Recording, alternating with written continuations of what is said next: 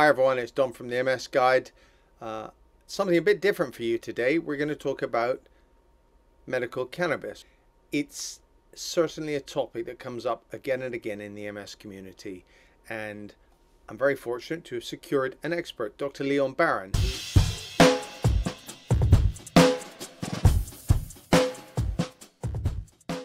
Leon, hello.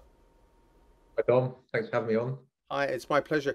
Leon, can Yeah. you just give us a quick synopsis of yourself? I mean, how did you get here, etc.? Because people never associate doctors with something that is in many quarters frowned upon.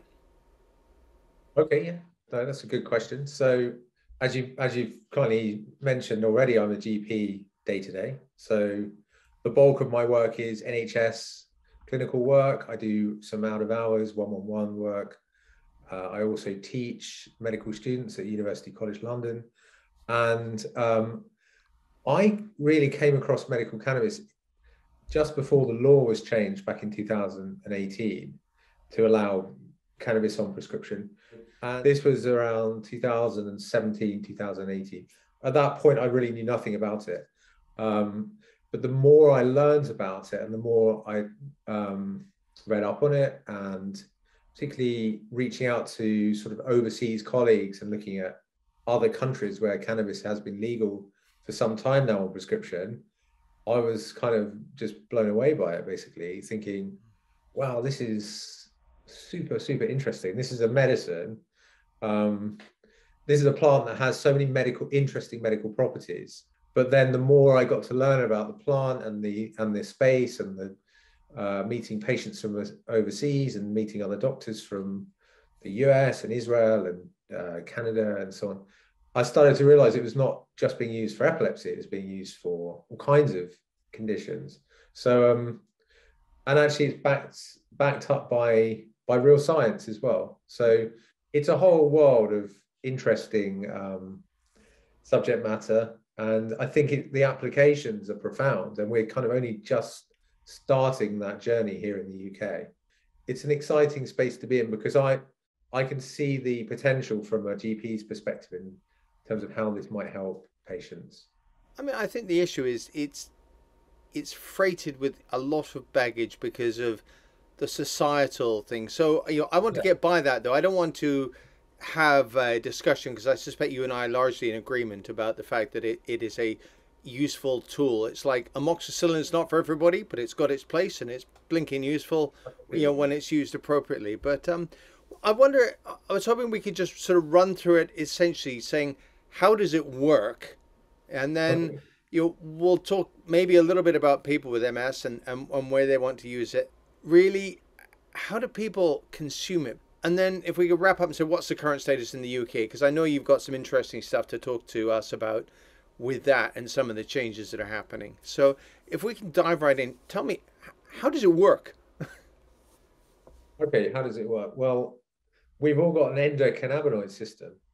That's something that it's still not taught largely at medical school, but this has not been known in the scientific literature for at least 30 years now. We've well, this is widespread. It's every organ, in practically every organ, every part of our body is affected by this system. But the endocannabinoid system is a widespread system that we all have that basically fine tunes a lot of these messaging, a lot of these signals and messages. Okay, so really, it's involved in almost every aspect of life, in our metabolism, in the way that we feel pain or inflammation, um, muscle spasms, or everything really that's kind of mood, of course, is a big application. So we all have this endocannabinoid system, and we all produce natural chemicals in our body that sort of work in this system. One is called anandamide, one is called 2-AG, and we all produce these chemicals. Um, the interesting thing about the endocannabinoid system, it's not unique to humans. You find it across almost all vertebrates. They all have endocannabinoid systems. Now, the cannabis plant happens to produce a lot of chemicals and molecules that directly interact with our own endocannabinoid systems. There are probably around 140 known cannabinoids. and You'll be they behind the all, drag curve on the detail. well, no, but this is, most people don't know that, and they all have interesting medical problems. We're only just finding out about most of these. This being discovered all the time, and often they work synergistically, and by that I mean they work together in combination to produce a desired effect or certain effect. So the cannabis plant produces chemicals that can actively interact with our own systems throughout the body on all kinds of receptors, all kinds of target sites. So lots of interesting areas for it to target. And like I said earlier, we're still learning about how it kind of works in detail, but that's it kind of in its simplest form. Yeah, I think we need to take a step back and just talk briefly about the history of cannabis. So the cannabis plant has been used for at least 6,000 years. There's about 6,000 years of documented use, medical use of cannabis. Okay. It goes all the way back to ancient China. Almost every civilization documents cannabis as a very useful medicine, primarily for pain and epilepsy. But also there's lots of interesting, if you go through the literature, you find in Greek mythology and ancient Judaism, really the big civilizations have used cannabis for obvious reasons. It's an interesting medicine. It works very well for certain things. So the drug really was highly politicized in the 20th century by the US government at the time. It was really hijacked for various reasons, largely to do with immigration to the US. So we've all grown up with this kind of very much sort of polarized view on cannabis. A lot of deep stigma exists around all the negative things that it can do. And as a result of prohibition and making cannabis illegal and not recognized as having any medical properties, what's happened over the years is that the street market, the illicit street market, has produced cannabis that's very high in THC. So the average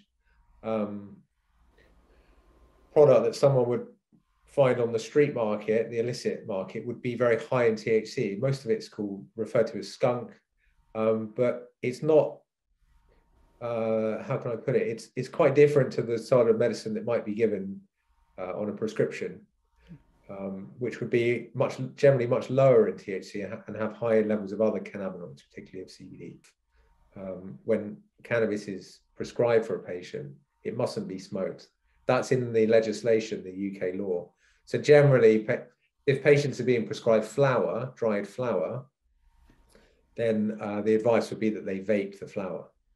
So, Tell me, since we're on this, tell me how you vape it. You need to turn it in a way to get it into your body from the flower. So is vaping a form of burning in a different way? I mean, typically a joint would have tobacco and, which is considered pretty bad, and then cannabis in. But this, how does it work? So let's kind of focus on a medical form of cannabis. So look, I accept the fact that on the black market, illicit market, people largely are smoking cannabis. Yeah. And when you smoke something, you combust it directly. You apply a fire flame to the actual product itself. Yes, you do get a desired effect, but you also get lots of carcinogens and nasty things that are created from burning the smoke, essentially, that's produced from burning a plant. When you vape something, you heat it, and then you're not directly burning it. So you produce lots of interesting odors, if you like, or so is there machines to do this? I mean, I always think of those sort of pretend cigarettes, but is it like that? If someone's prescribed flower, they can vape it through a vaporizer, a machine, yeah. So a gadget. How do you get the machine? Does that get prescribed too? Do you have to buy it? No, it's not prescribed. There's a few brands that are generally recommended through prescribers. So vaping on Amazon or something, it's yeah, exactly. There's lots of patient groups that can sort of advise on those things. Okay. But flower is generally. Can I stop you for a sec? I will put all the links in the description, folks. If you want to know about this stuff, like what they are, where to get them, you can look in the description. Okay. Sorry, Leon, carry on. No, that's good. That's going to be really useful.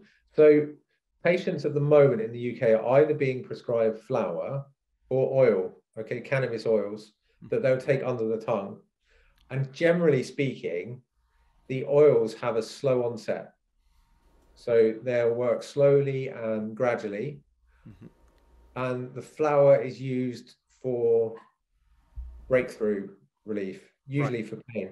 Right. Okay. So someone might be on an oil that they take morning and night, and then they take a few puffs of a vape throughout the day if they need something for breakthrough pain, because it's much quicker onset. There are other forms of taking cannabis that are perfectly legal, although we're sort of not quite there yet in terms of that.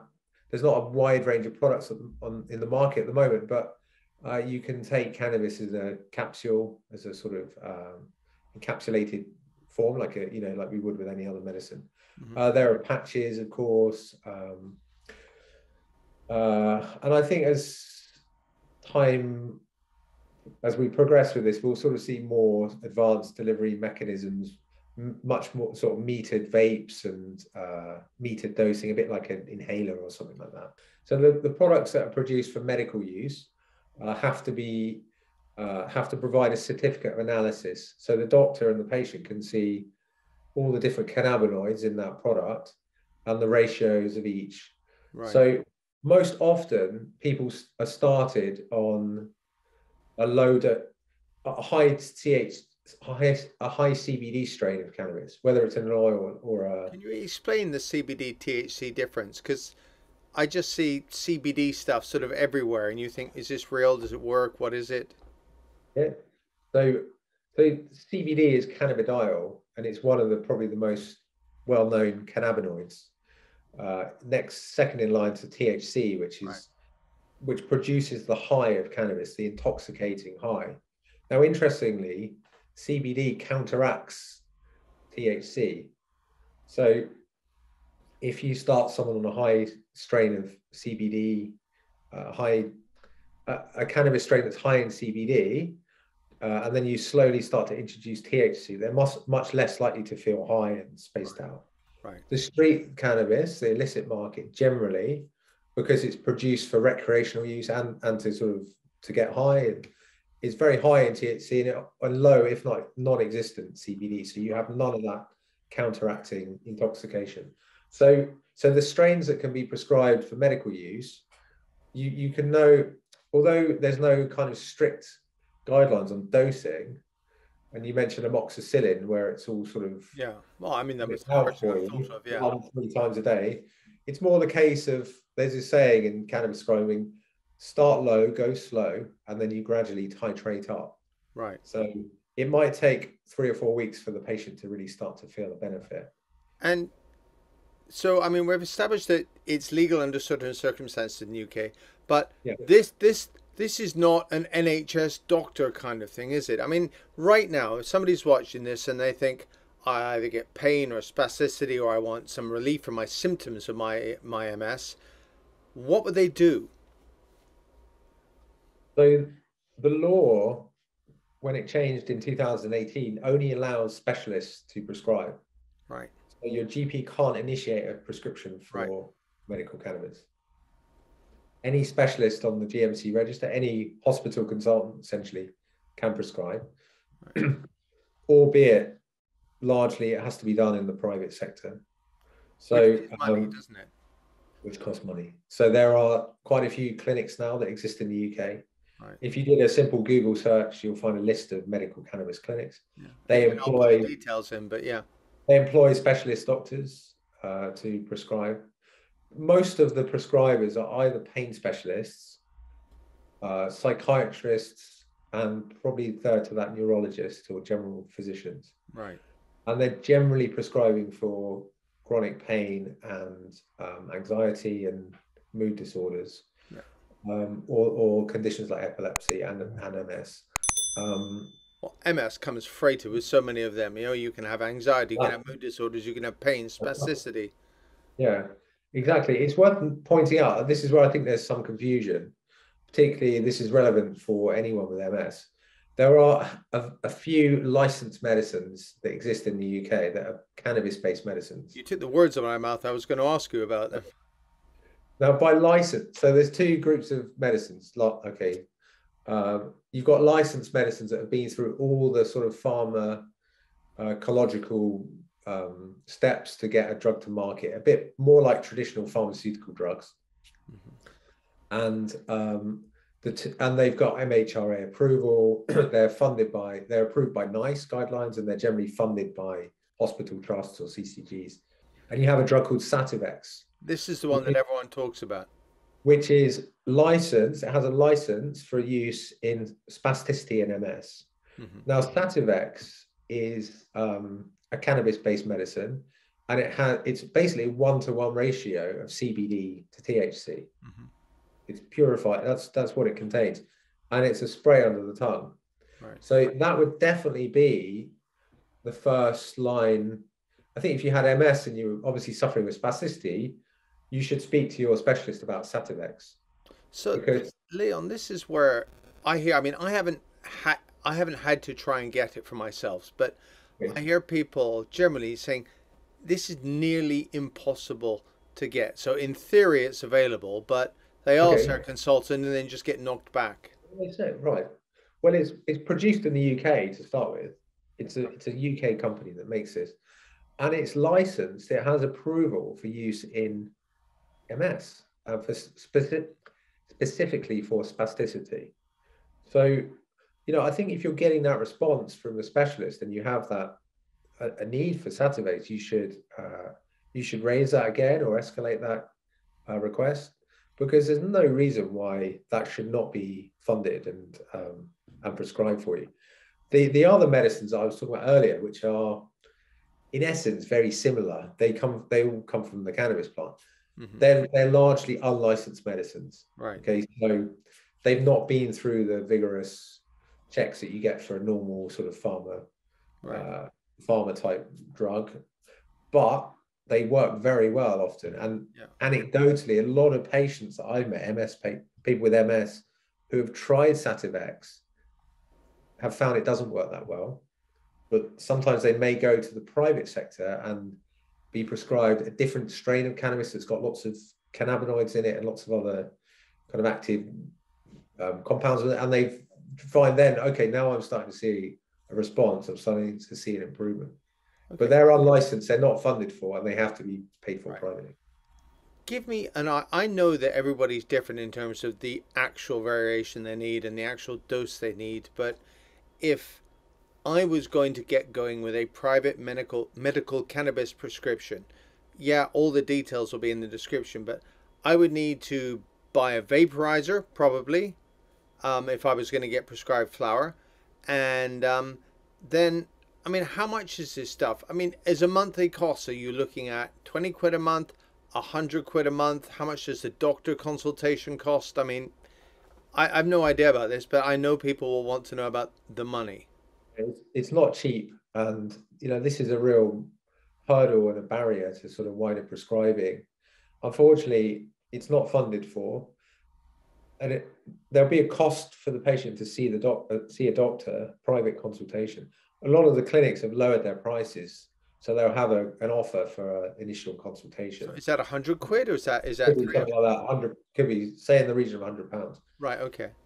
It depends on the price per month for a script. Listen, it's a controlled drug as well, so it has to be prescribed every month. Yeah. You can't have a 3-month prescription. No. Monthly thing. When it first arrived in the marketplace a few years ago, people were spending £1,000, £2,000 a month. That's a lot. Now the price has come down to probably on average about £300 a month. It's still a lot of money. And how frequent do you need to keep paying to see the doctor, or is it that one-off £100-ish hit? It depends, Dom. It depends on the condition and what's being treated for. But generally, there'll be a follow-up after a few weeks, and then it could be every few months that the doctor's sort of actually seeing you. A lot of the clinics are now employing nurse practitioners or pharmacists or other people to sort of do those follow-up consultations. So the patients aren't necessarily paying a consultant fee for a follow-up. So you pay for a private prescription every month. You pay for the drug itself every month. You then, every several months, you pay for a follow-up, because, I mean, no doctor's really going to set you off unmonitored with a drug. No, that's true. Listen, it's not cheap. and Yeah. you know, the NICE, who essentially control the NHS, if you like, they certainly control it from a funding point of view and cost effectiveness. They don't see enough evidence as things stand to fund unlicensed cannabis-based medicines. Right. Okay. You know, it's very different in other countries, and I hope to see the price continue to come down. So there's about almost 1.5 million people who are paying, probably in the region of a couple of £100 a month, just to access cannabis that they know nothing about. They don't know where it's grown, where And it comes from. also, you end up stepping into what is considered the illegality side of things. So Yeah. you Got all the technically place stressors. yourself at risk and stress. Yeah.